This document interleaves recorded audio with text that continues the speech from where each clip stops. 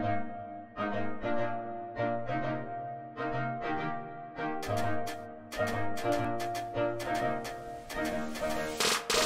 guys, today's going to be the first in our series talking about how to build an OSPF network. We'll see how advanced this gets based on our feedback. But to start with, you want to start with a great documentation for what you want to build before you get to building it. So some of the softwares that are out there, obviously Visio and Lucidchart. Today I'm going to show app.diagrams.net, which used to be known as draw.io. And we're going to use that to start showing what the visualization of our network is going to look like. So I've already logged into app.diagrams.net. We've got an untitled diagram here. We're going to call this OSPF Lab. And let's go ahead and create here. All right, so now that we've got a blank diagram to work with, I'm going to just search here for router. And looks like we've got a bunch of different icons we can use. Let's go ahead and grab one. And first thing we have to decide is how big this network is going to be. So I've got a router here. I'm going to copy and paste a handful of routers. And I think let's go ahead and build a network that looks something like this. We've got a router that we'll put in the center who is connected to the internet. We'll drag another guy down one level and say that he's connected to our first router. Then these guys can be connected.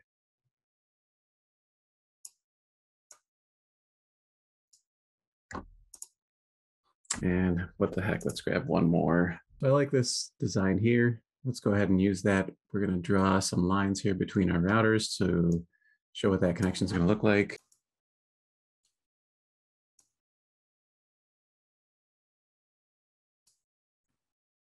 We don't really need arrows, so I'm going to come over here and turn this arrow off. And then we're going to take these lines and connect them up to our routers here. One of the things I want to do is have a multi-path capability here. All right, so we've got a visualization of our multi-path OSPF network here. We'll go ahead and connect the internet here at the top. Here's our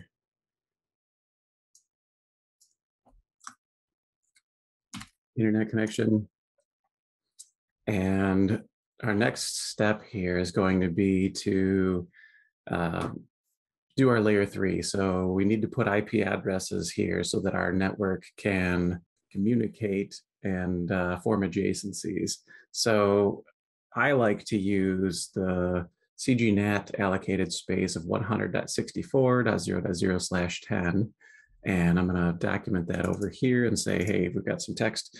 We're going to use 100.64.0.0/10 to build this network. This is what we call the transport or transit IPs.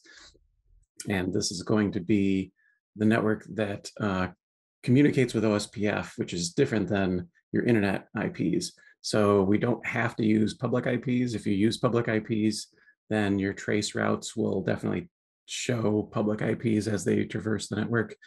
But for conservation of public IPs, we can use private IPs here to transit our network. So what I like to do is say 100.20.127.0.0/24 is going to be assigned for loopback IPs, and 100.126.0.0/16 is going to be reserved for my transport network. So now that we've decided that, we can go ahead and start allocating, subnetting this out, and applying some IPs to these routers. So to document these links, I'm going to go ahead and open up each of my links and say, hey, this guy's going to be 100.126.0.0/29.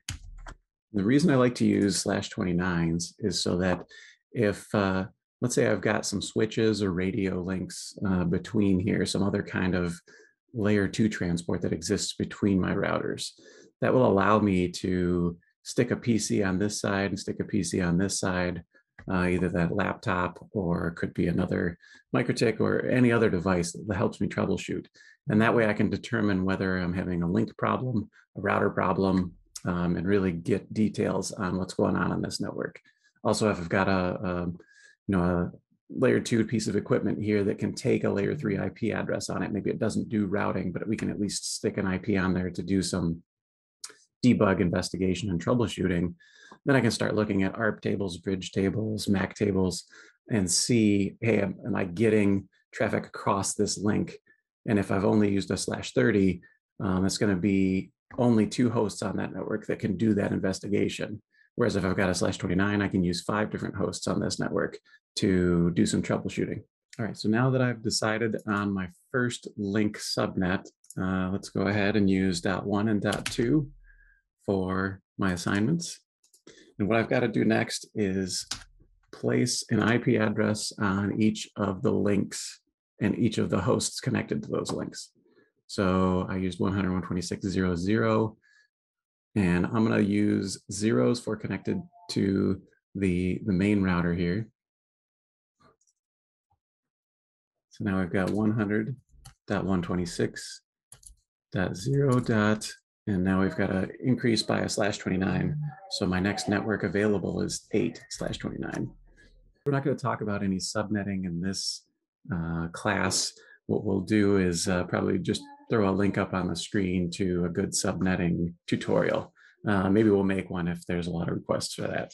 But so I'm just going to continue to walk around the network and make these IP assignments. Next up, 100.126.0.16.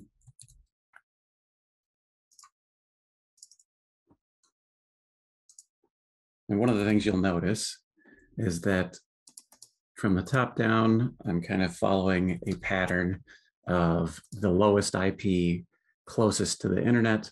Higher IP is farther out away from the internet. This is just a personal preference. It's completely arbitrary, and you can use whatever schema makes sense to you. Next up, 100.126.0.24, which leaves us 25 and 26 for hosts, and 32, which gives us 33 and 34 for our routers. And almost done. We can now say 100.126.0.40/29, which is going to leave us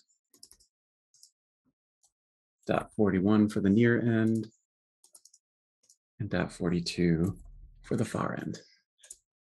So now at this point, we've got some IP assignments. And next up, I said loopback IPs. These are going to be our router IDs also. So on an OSPF network, every router needs to have an assignment of an ID. And we missed a couple of links here. Let's go ahead and finish those guys out.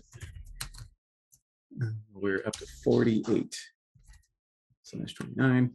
I could renumber this assignment so that our IPs really flow top to bottom. But again, it's completely arbitrary. So I don't have any issues with go ahead and assigning a new link. Maybe later on, I add some more routers to the network. Maybe we add another one over here. I'd hate to renumber the entire network to fit and accommodate a scheme when these IP addresses don't matter a whole lot for connecting the network, at least at a small scale. If you get into a large scale network where you need to sometimes route stuff east and sometimes route stuff west, then it can be a lot more important to make sure that your schema follows a good IP boundary where you can route that, hey, this traffic needs to go left, this traffic needs to go right. And when you get to that point, something we might do is say, hey, everything here in the east we're going to use is 100.126.0, and then everything in the west over there we're going to use 100.126.1. But for this small of a network, it's pretty easy for us to just go ahead and assign based on these /29s. So we've got 48, and let's do 49 and 50.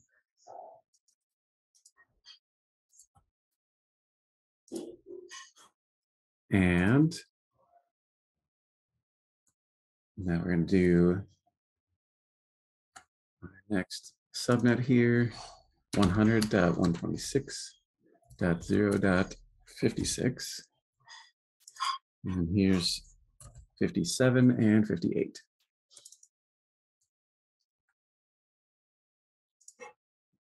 So let's go ahead and next assign our loopback IP, which will be our router ID for each router.